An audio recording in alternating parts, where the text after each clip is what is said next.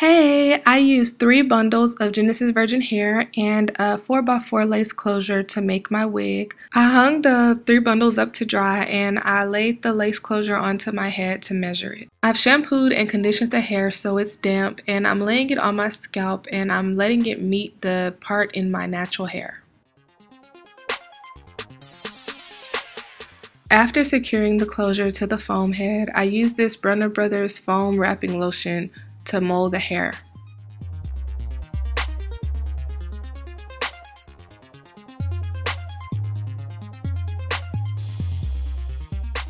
I let that set overnight.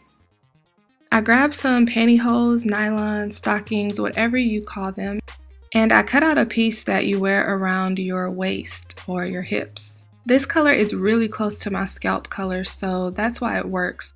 So if you choose to do this, be sure to get a color that matches your scalp.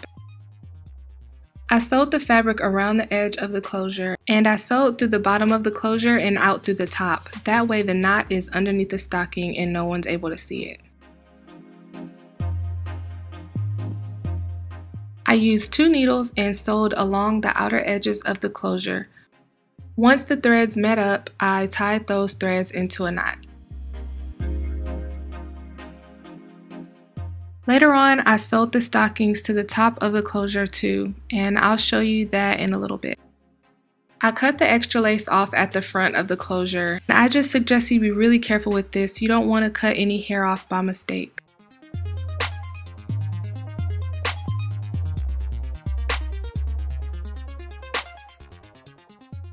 I used this deluxe weaving cap, and it supposedly had shea butter, vitamin E, and olive oil in it, but I really couldn't tell. I got it from my local beauty supply store, and I've seen people say that they've gotten it from Sally's, but every time I go, I can't find it. I like it because it has the adjustable straps in the back, and it also has a lot of guidelines for you to follow. I had already measured the cap and the closure on my head, so I'm using this eyeshadow pencil to outline where the closure is going to go on the cap.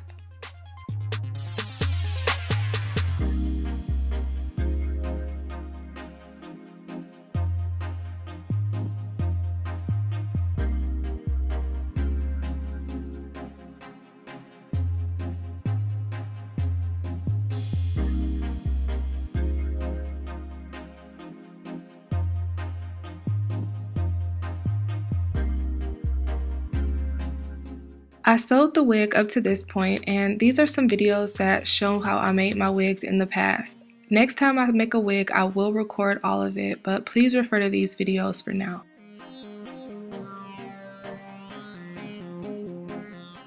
I secured the closure to the wig cap and the foam head. Then I sewed the closure down to the wig cap, just like I did before. I sewed around the edges first, and then I met in the middle. I used the rest of the hair to fill in all of this space right here. I used all 3 bundles and the closure. Then I cut off all the extra cap that was underneath the closure.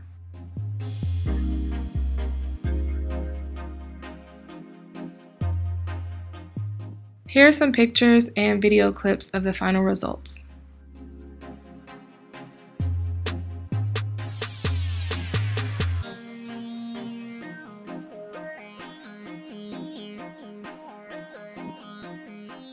I wore the hair with the side part for a while, and then I moved the part over to the middle. This is what I meant when I said I sewed the stockings to the top of the closure too. I sewed about 1/4 of an inch to 1/2 an inch from the edge of the closure so that the stocking doesn't show. I probably won't do a final review of this hair, but just know that I absolutely love it. I still go back and forth with it, and I've worn it another time, so I've installed this hair 3 times already, and here are other videos featuring this hair. Thank y'all so much for watching, and I hope it helps some of you out. Bye!